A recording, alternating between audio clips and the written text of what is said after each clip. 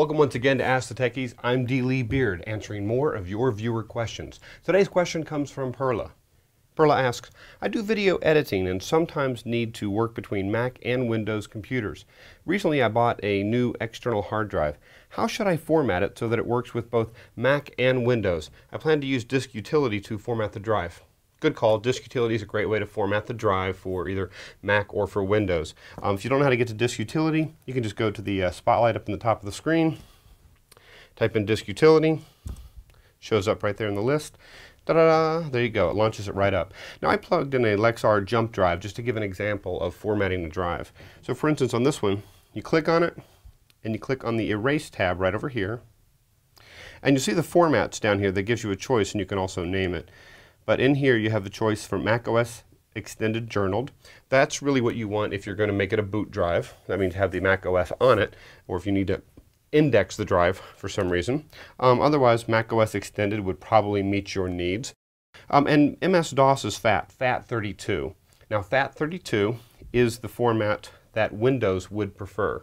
But there is a limitation. Since you mentioned that you're working with video files, some of your video files might be larger than the maximum for FAT32.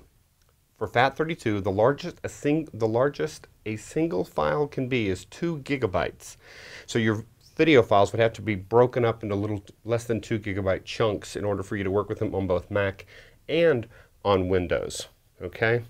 So you might want to stick with Mac for that, or format for NTFS. And if you want to format for NTFS, you'll need to go to a Windows computer to do that. NTFS drives, Macs can read the files, but they cannot write to them. So one thing you might want to consider, depending on the size of the drive, is actually partitioning it, making one part formatted for Mac and another part formatted for Windows, NTFS.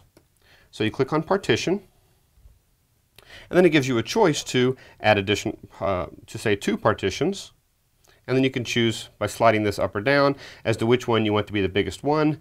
You click on that one and you choose the format. You click on this one and you choose the format. And so you can have one that's formatted for Mac, one that's formatted for another. Now this is formatted for FAT32. You might have to take it to a Windows computer to format it for the NTFS, to reformat it into a format that can handle larger than 2 gigabyte files. Okay?